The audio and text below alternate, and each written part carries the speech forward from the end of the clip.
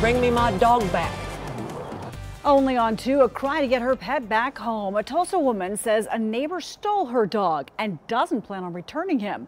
Robin Ray tells us she rescued the stray from the frigid single-digit temperatures. But 2 Works For You reporter Travis Guillory spoke to that man and learned why he says it's for the best. I don't know these people. They just took my dog.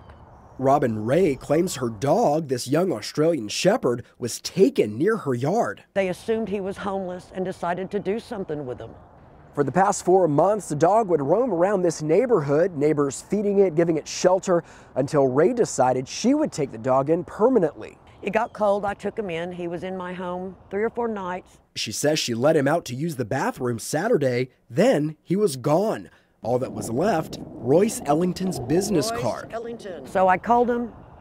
I asked him to bring the dog back. He said that he would. I asked her if she had papers on the dog. No. Asked her if she had a license for the dog. No. Asked her if she took the dog to the vet. No.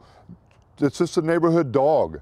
Ellington says he and his wife, who live a block away, concerned about the dog, knocked on doors asking if anyone knew who the owner was. They say neighbors said it was a stray. They didn't knock on my door. I'm right here. I don't work.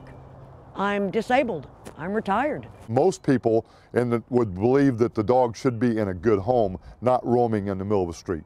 That's why Ellington gave the dog to his disabled brother in Collinsville. Everything's fine, the dog's happy, brother's happy.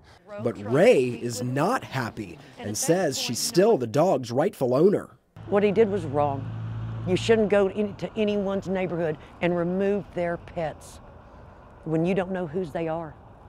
That dog was took care of. But no matter who the dog ends up with, everyone can agree on one thing. If the dog's not roaming the street in the cold and looking for food and shelter, that's the main thing. In Tulsa, Travis Guillory, 2 Works For You.